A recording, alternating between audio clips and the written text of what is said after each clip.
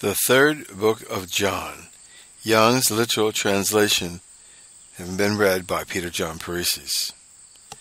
The elder to Gaius, the beloved, whom I love in truth. Beloved, concerning all things, I desire thee to prosper and to be in health, even as thy soul doth prosper. For I rejoiced exceedingly, brethren, coming and testifying all the truth in thee, even as thou in truth dost walk. Greater than these things I have no joy, that I may hear of my children in truth walking. Beloved, faithfully dost thou do whatever thou mayest work to the brethren and to the strangers, who did testify of thy love before an assembly, whom thou wilt do well, having sent forth worthily of God.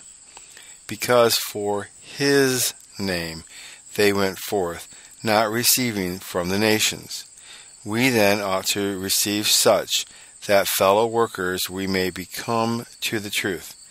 I did write to the assembly, but he who is loving the first place among them, Diotrephes' testimony hath been given by all, and by the truth itself, and we also, we do testify, and ye have known that our testimony is true. Many things I had to write, but I do not wish through ink and pen to write to thee. And I hope straightway to see thee, and mouth to mouth we shall speak.